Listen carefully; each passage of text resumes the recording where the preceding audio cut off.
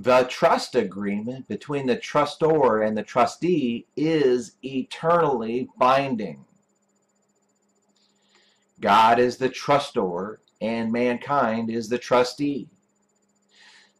Such have I made clear, abundantly and concisely clear within the Holy Bible, through my laws, commandments, statutes, judgments, patterns, rhythms, cycles, concepts, and precepts, and through my godly actions, great precedents, and awesome covenants.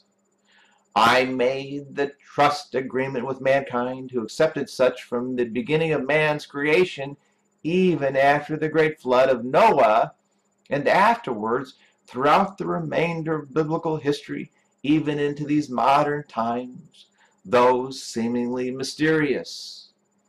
Therefore, man is unequivocally bound to this trust agreement of the great God-given and God-ordained covenant. End of message.